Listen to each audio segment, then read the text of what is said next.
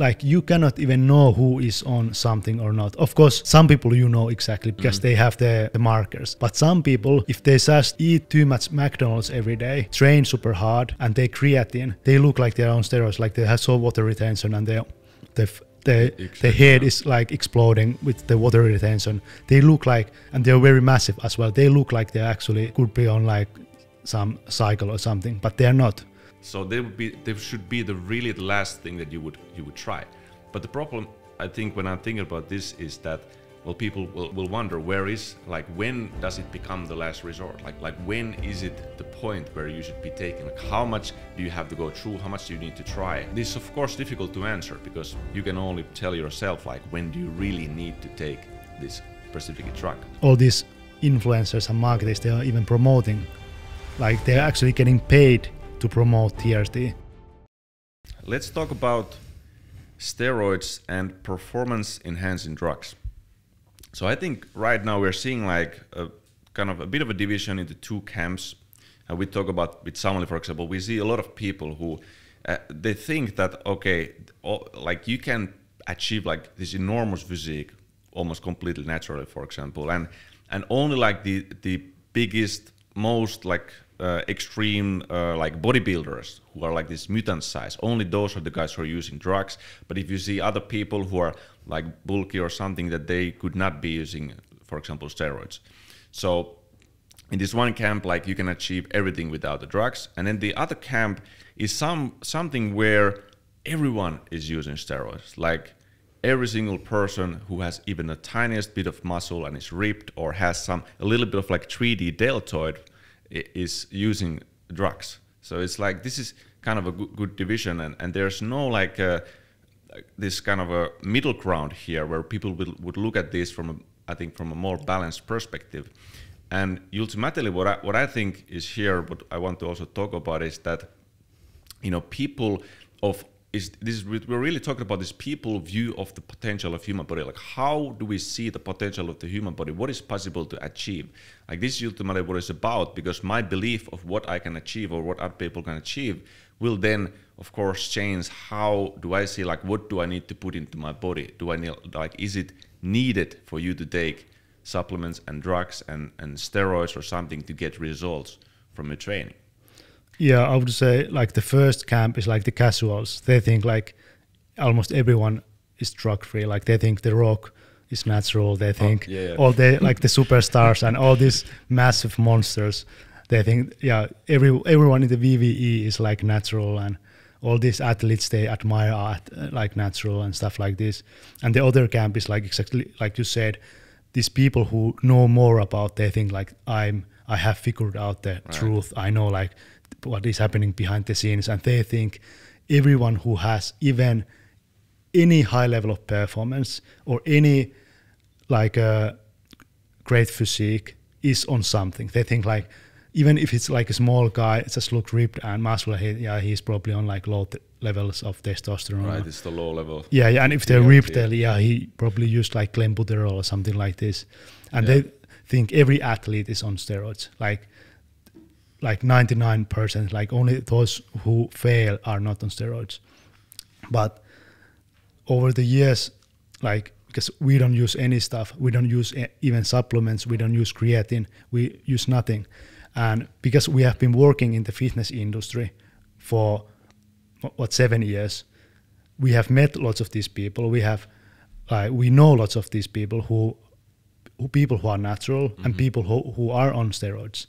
And the truth is that you cannot even know who is on something or not. Of course, some people you know exactly because they have the markers. But some people, if they just eat too much McDonald's every day, train super hard, and they creatine, they look like they're on steroids, like they have so water retention, and the head is like exploding with the water retention. They look like, and they're very massive as well. They look like they actually could be on like some cycle or something, but they're not. And likewise, you see some people who look like average, and they are on steroids.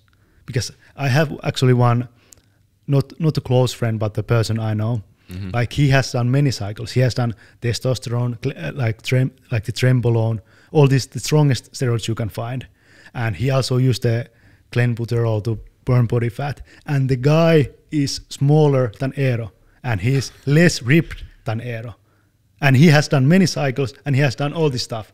Of course, he looks good. He looks muscular, but he looks smaller than Eero, and Eero is on nothing. And he does bodybuilding. Yeah, and he does specifically bodybuilding. So that's why it's very interesting, because in reality there can be some guys who look massive, they look amazing, they look like they're on steroids, but they're on nothing. And then you have these other guys who use everything almost. They can have, of course, maybe not extreme, but they use lots of stuff and have done lots of cycles, and they look like just average fit person or fit athlete. And that's actually the case if you look at, like nowadays in the USA, TRT is super popular, and it's becoming increasingly popular. And a lot of these people who jump on TRT, they also do like higher dose cycles, because there's no negative side effects so much when you're already on some drugs like steroids. So, and these guys, they don't even look like bodybuilders. They look like regular guys with a little bit more weight, little bit more muscle definition, but they look like regular guys. Just on the TRT. Yeah, just on TRT, and even if they have done like a cycle or two. So that's why it's very interesting that it doesn't actually, like, I think this camp who believes everything is steroids, everything is this, they don't even realize that how it's not even that impactful, and it has to do so much more with the genetics of the person and how well that person is training. Because these people think that if I just jumped on gear, they would look like the bodybuilder, but in reality they would not, because first they don't know how to train properly, they don't know how to eat properly, and they don't have the genetics for it.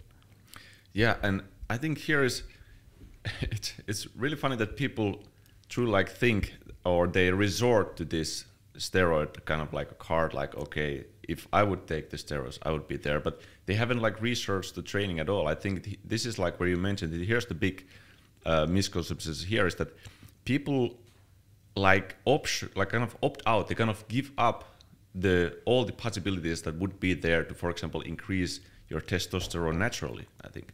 Because for many people, you know, this guy is now like recommending the TRT, and then you find in these videos there's tons of people who are like, oh, I took the TRT, like the testosterone replacement therapy, and now I feel so much better, I have so much energy and everything. But none of them like mentions anything about their actual lifestyle, what it used to be. Because of course it can like the steroids can bring benefits. There's no doubt about that. But the fact is, like, have you really explored all the other possibilities? Because there's so many things that you can actually affect your health and the muscle building, and even within your training. Like, there's countless of things that you can actually try to change in your life. You know, of course, there's the basic like nutrition, but there's also the sleep. There's, you know, how you recover. There's your alcohol usage. There's caffeine usage. Are you using some other drugs like antidepressant or something? And you know, you can talk about your stress in general, with your stress management. Are you like staring constantly like some Netflix and social media? Are you like you know, addicted to porn or something? Like, all of this stuff affect. Do you have deficiencies in vitamins? Most people nowadays usually have some kind of deficiency in the nutrition.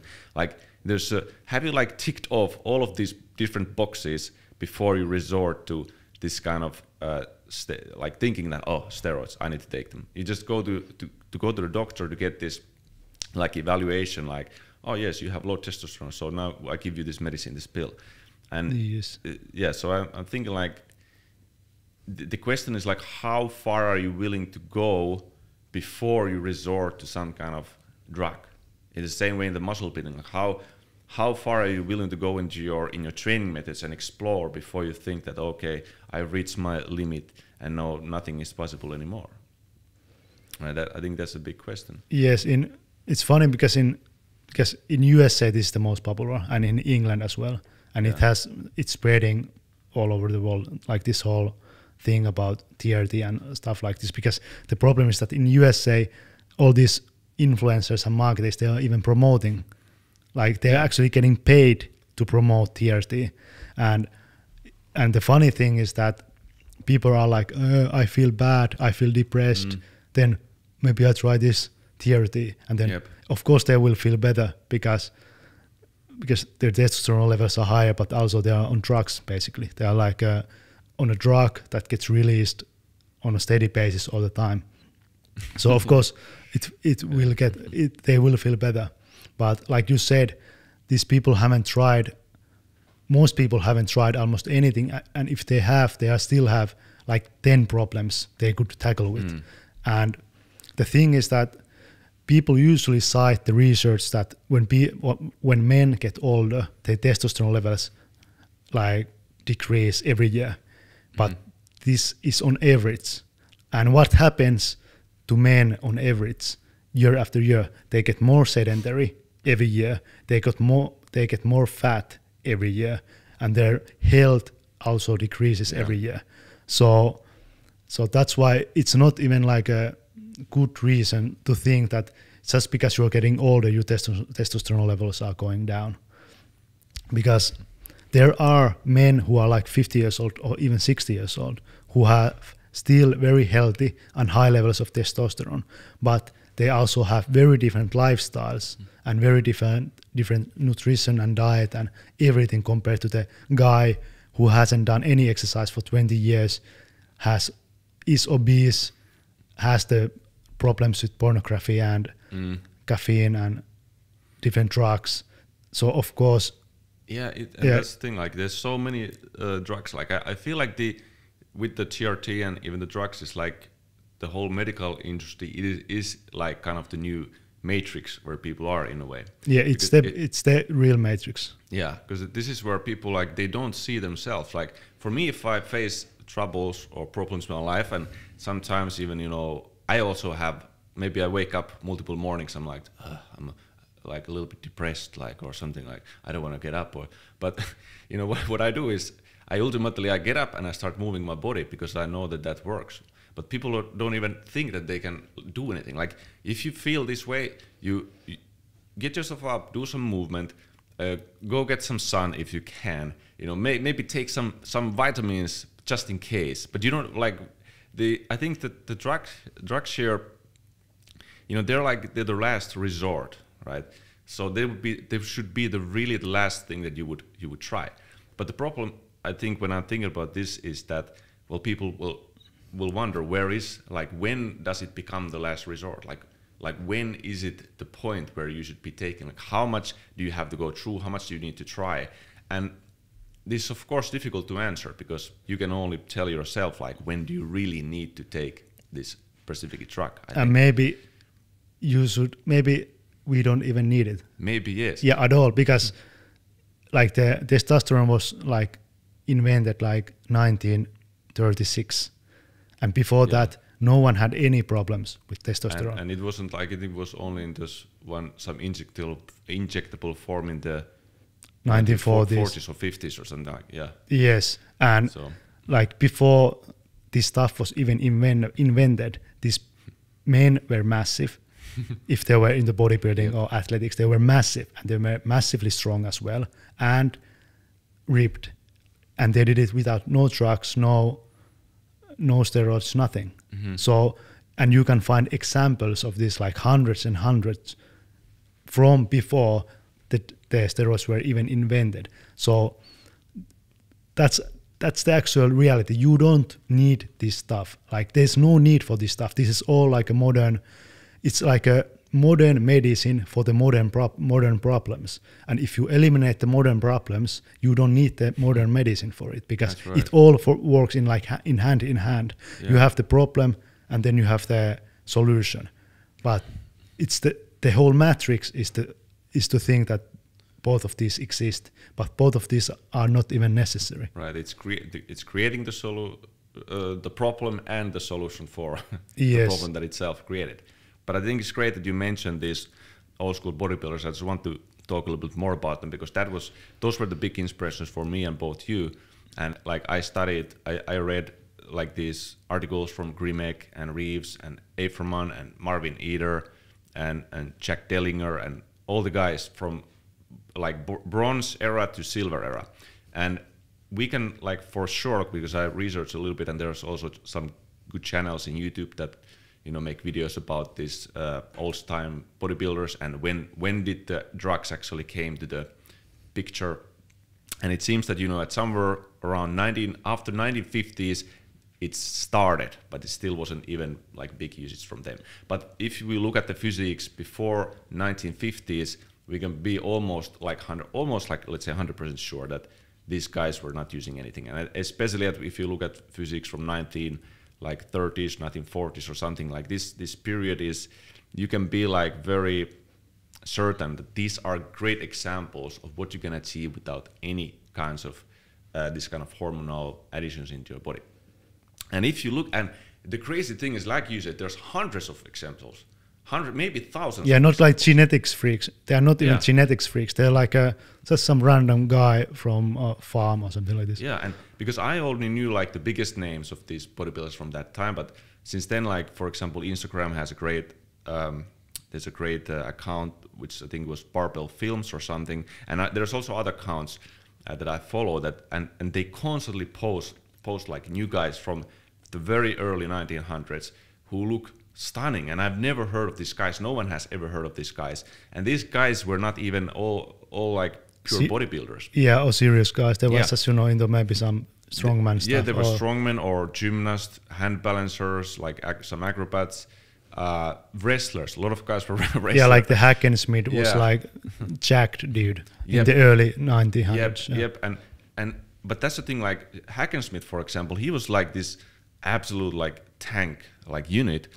And you would think like, oh well, that's crazy. But then you also see other guys who are not as big as, for example, Hackensmith, but they still look amazing. So you actually see multiple different body types, some skinnier, some bulkier, some taller, some whatever shorter, and they all had or were capable of developing such a like stunning physiques that actually looked so strong. Like, and what I really admire in these guys is the frame. Like, it's the frame is something that you don't see in bodybuilders nowadays, and it's hard to even explain. But they have this like a certain solidness and hardness to their physique that I just you very rarely encounter nowadays. Yeah, and incredible grip strength and forearm strength and functional strength. Like they could like lift cars and bend iron bars and do all this stuff. Almost no bodybuilder today can do, because bodybuilders today, their hands are weak because they are always using the wrist straps and the weight belts and knee straps and powerlifting suits and like this. Like they cannot even do anything functional anymore. Yeah, and like what I just recommend people to, like, if you're like uncertain, you think that, you know, some of the physiques are not possible to achieve, or you're just uncertain what can be achieved, you know, and if you need outside confirmation for that, like I really suggest you study bronze era, early silver era bodybuilders and look at their physiques and just search these photos and search these pictures and like see what they were able to achieve, because I think that's just it's a very good examples of these physiques that I look up to, and something that I can even relate to, you know, because I do still like admire like great physiques, and I really admire these physiques that they built that still had great strength and even functionality. And a lot of these guys, they lived a very actually like a long life. So they lived like 80, 90 years old. Yeah, maybe. They don't die like 40 years old like Rich Piana or these other guys. Yep.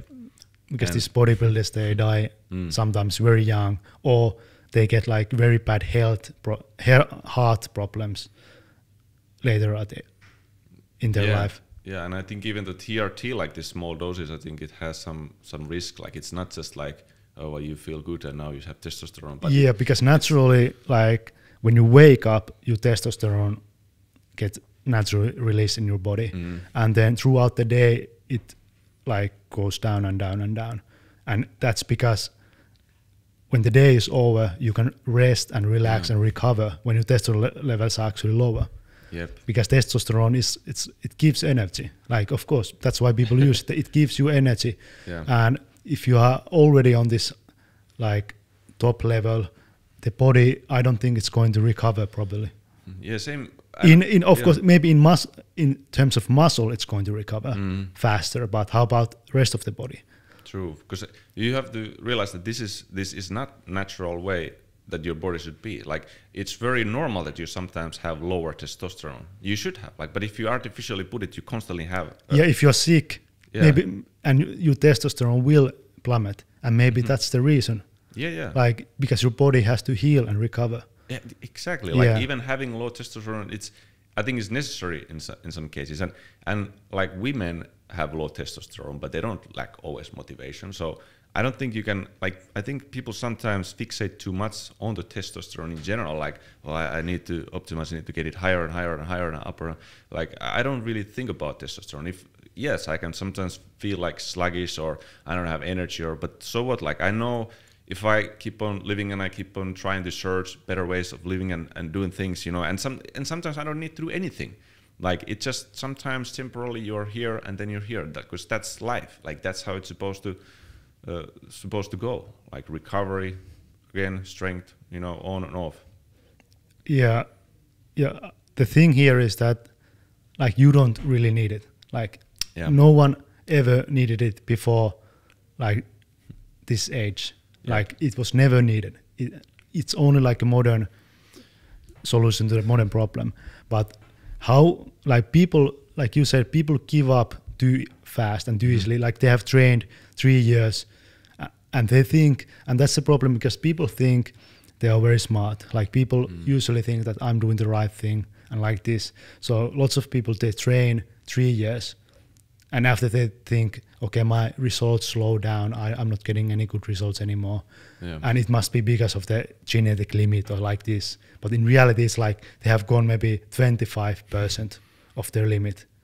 But they think because they are not getting results anymore, they hit plateau. But it's only because their training is not at the level it should be. But because people do what they understand, and it's hard to understand and comprehend the fact that whatever you are doing right now, there's like 10 times higher version with better results.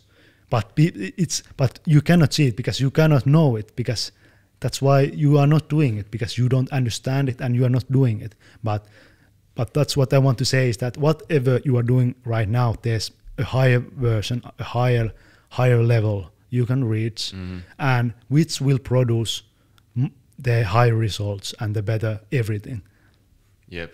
And talking about like this last resort, I want to talk about this very good example, like, of people not making excuses and not thinking, okay, I need to have a drug, testosterone. And this is from the very early bodybuilder like Max Sick.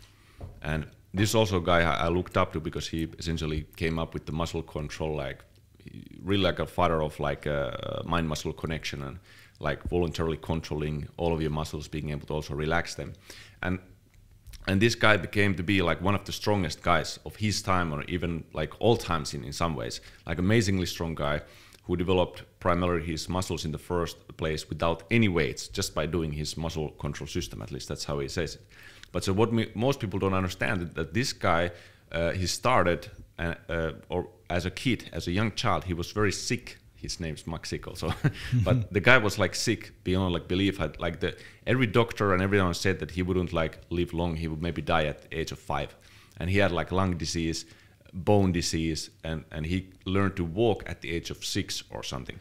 So like super weak guy. His parents, everyone telling he's gonna die. And then he went to school and he sees the other kids are playing at the yard, and he's just like, I can imagine he's just like, they're like, wow, they have so much energy. Like the other kids are playing and they are bigger than him, and he's just like this skinny, frail, sick child. But he sees this example and thinks like, this is possible. Like, I can actually achieve this. This is what he believes, and so he starts like this. He's like a own thing. Like, he wants to try to like lift weights. So he gets like some kind of stone that he starts to try to make into a dumbbell. But his parents noticed this and they just break him because the doctor said that it's bad for him to lift weights. He also wanted to eat better and eat more, but they say that he can't eat. So everything is like against this guy. And he's like the sickest person in the world, like with bone, lung disease, background, everything, right? And then he like goes to, he sells everything he has in order to get a ticket into a circus where again his parents wouldn't buy the ticket there. He sees the stronger performers in the circus. And this is like the final thing. He's just like, he's so inspired by the strength and capabilities that he sees from the people around him and the strongman that he has to start to somehow develop his body, but he has no access to weights or anything. So he developed his own system of this, muscular control without any weights, just contracting his muscles and developing his body. But the point in this story is like, think about this guy and where he come from, and then think about how much did he think that, well, he can't, he couldn't make improvements. Like he kept his kind of willpower and motivation and inspiration always there. Like he always believed and had this hope that he can like make something out of himself. Now we have people who are like completely fine, who don't have any sickness, real sickness or this kind of background. They don't even have parents telling that they can't train. But then these people are like, well, I don't want to even try. I don't want to even change anything.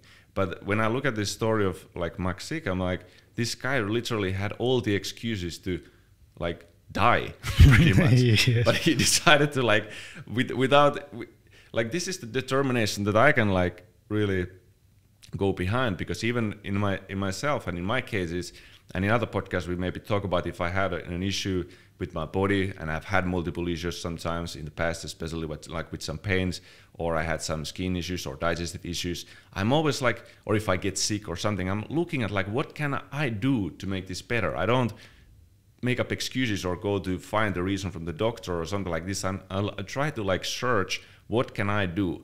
Like before, because the last resort, like we talk on drugs is the last resort, is I really believe that you don't, like you said, you never need to do this. You don't need to like, and if I do need, if it would come, then I would recognize it. I think I would recognize the point if I need to take some drug. But before that moment comes, I will believe with all my power that there's a lot of things that I can actually do to improve myself before ever resorting to any kind of external drug therapy or something like this. And there are actually many examples of today who are natural as well, like we are natural, and also lots of these vegan guys or vegan girls, and no vegan guys of course, but we like vegans and all these hippies and all this more in the like, not so much in the modern day of life. They are all natural, and some of them look huge and ripped and very good as well, very healthy. And if you are like into calisthenics or bodybuilding and you are not getting good results, it's most likely not because of you are lacking some chemical aid, but it's because first you are not training as well as you think you are, and the second is you are not eating. Your lifestyle factors are not dialed in as well as you think you are. Maybe you have some pornography addiction which is ruining your testosterone and dopamine levels, or maybe you are drinking too much coffee because your caffeine levels are like raising your cortisol, and cortisol is impacting your testosterone and so on. So maybe it's your lifestyle and diet that is messing everything up. Or third, maybe your genetics has suck, and even if you use steroids, you will still suck. So that's and that in that case you should just accept that. Maybe it's better, like I think everyone can look amazing, everyone can look muscular and defined, but whether you will grow to look like Steve Reeves, who was like a massive bodybuilder in the 1940s, then it's more about these three things and genetics. But I think even without, like actually I think people who don't use drugs, who don't use medicine, who don't use supplements, they look much better than the people who do. Because if you look at even like, I don't think veganism is like the perfect diet, but these people look super healthy, who are like really into like raw vegan diets. Like the skin is amazing, their hair looks good, everything is pretty good. of course they don't look like wrestlers or because they are not doing that type of training. So and you just mean that they look good as they are, like yeah, because and they're healthy. Yeah. The really is just focus on the 3 things, like the training, getting into the highest level you can, nutrition, lifestyle, and also considering like who you are. Like there's no point trying to be someone who you are not, trying to mimic some other guy who has like just different strengths than you do and different weaknesses as well. Yeah, I think that's always our biggest point is that you learn to appreciate yourself and your own strengths. Like sometimes it's difficult, because you think like you're not enough, and these other guys are so bigger. And of course, coming or being in this fitness industry myself, of course I've compared myself to also people, but this is the problem. Like people have this compulsion to find out, is this guy natural or not? Is this guy natural or not? Like, what does it even matter in the end, really? Yeah, that's like, actually super big trend and super popular right now. Yep, because I think like I really don't anymore. I went through this phase actually. I did at some point. I was like, because I was also in the early, I was naive and I was a casual at some point in my training career, and I was just wondering like, hey, wait, like what can I even do with my body? Like, can I build these muscles or what? But like, you just have to figure it out through your own life. It's really this I don't know where this fear ultimately comes from, but like the fact that someone is natural or not, it doesn't change what you can actually achieve in a way, in the end anyway. Like, even like Samuli said, that if you have certain genetics, even if you use drugs, it's probably not going to make that big of an impact necessarily. And you have to also always consider and ponder about the negative effects. And what I see with some people, and we talk about this sometimes, there are people who they start to use drugs, and then in the beginning, like they look amazing, right? They get this boost, like they get bigger and they just look even healthier. But then as years go on and on, the drugs make much less of an impact, and you start to see all the negative things just accumulate. So even in there, like it's tempting, like you get like a quick boost into your muscle mass, but then it like the benefits start to stop, and you need to be using more and more and more. And overall, just it's how to say, there's gonna be kind of a snare at the end. Yes, exactly. Like how it's going to end is not good, because like you said, we have seen it time and time again with athletes and with bodybuilders. Like this is actually the case with any drug. Even like if you start using meth or something like this, you will feel better, you will have more energy, and you won't have any side effects. Or you will maybe have, but you don't really feel the negative effects in the beginning. Yeah. You are just like who you are right now, but just with more energy, more focus, and with more everything. But keep using meth for 1 year, 2 years, 10 years, then you will look like the pictures you see online. And the same goes with steroids. Like these people, when they start using, you can see like they're just radiating with power and health. Yeah, that's a good way to say it. And it's because they are getting some extra without the negative effects, at least not the really bad ones. Maybe they get some acne, but not the real bad ones. But if you look at like, because I've been following like different fitness guys and bodybuilders for 10 years, and I know some people, and in the beginning they look great, and year after year their skin starts to get worse. They're like, maybe the muscles grow, but it doesn't look good, and their performance also starts to suffer. And like you said, these people are forced to use more and more just to like just to maintain the levels. And this is the case with any drug. Like you cannot use the same amount of caffeine without losing the effects eventually. Like if you use any drug, you have to increase the dose all the time in order to maintain the results you get from the drug, but to also increase the results. So that's why I would say this whole thing about steroids and TRT is very dangerous, like rhetoric for especially how popular is it in USA, because it's going to cause problems, but it's not going to, you will feel better and amazing because you're on drugs in the first 1 month in the first 1 year, but after that you will return to the same place where you started, but it will be worse because you start to stack up all these negative effects on yourself. Yeah, again, it's like also it's just like a crutch. Like you take a stick and you walk always with the stick. Like and then also like I don't like that idea in general. Like I don't want to have that. You never know what happens. What if you no longer can get this testosterone anyway? Like it's like apocalypse comes and then you are like or you go to prison or jail for some whatever. Yeah, 2 months in jail and you have like no testosterone for. Yeah, this is because my father worked as a doctor actually in jail. Like kind of a side story. He tells about these guys who come in there.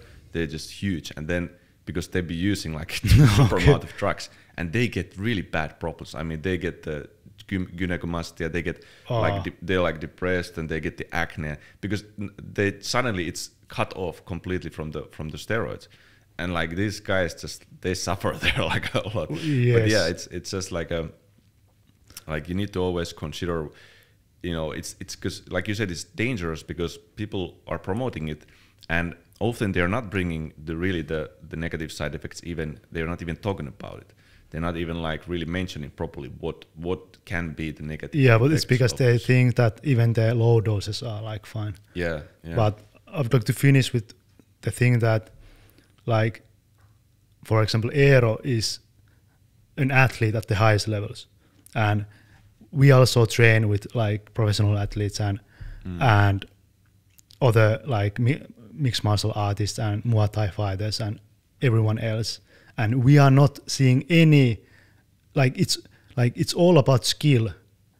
If you are losing, it's all about skill or lack of like conditioning, which is all about training. Yeah. But we are not losing because of strength. We are not losing because of any of these things. Like when it comes to strength, we are the strongest guys, and we wrestle with and train with some guys who and have done in the past who have clearly done something, but they don't. It's mostly like it's not. Yeah, because all these other things matter way more. Like this thing is not like a magic, like a pill that is going to make you a superior athlete, superior bodybuilder, superior anything. Like all these other things we explained before, like the training, lifestyle, nutrition, and how well you are in tune with your body.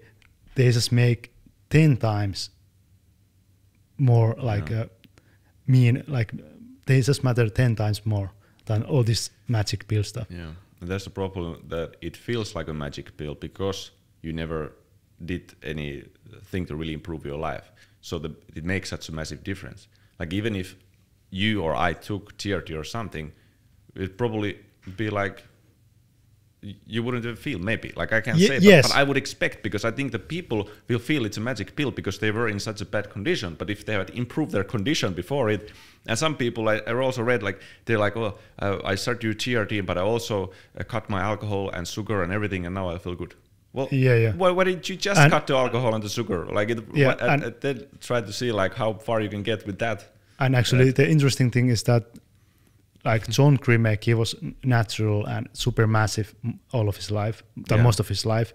But in the later parts of his career, he used TRT or the testosterone. Yeah, I think 1950s. Yeah, something like this. And he said it didn't even work. And he said he didn't even like it.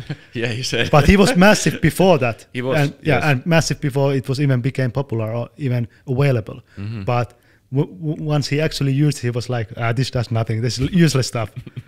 Because he was already like at his peak. That's a good point, yeah. Because, that's also great because, there was some guys who even tried and they were curious about it. But it's, he didn't like the way it made him feel. And no wonder, like, that's the other thing of people don't even recognize the negative effects in their bodies. Usually if you use something, like we would notice the negative effects probably. If we start to use something now, you would be like, like what is this? Like you don't even like it necessarily. That's also the other thing. Stay natty. Yeah, stay natty and don't use drugs. Yeah, that's it. Stay in school, stay natty, and don't use drugs. And stay strong. And stay strong.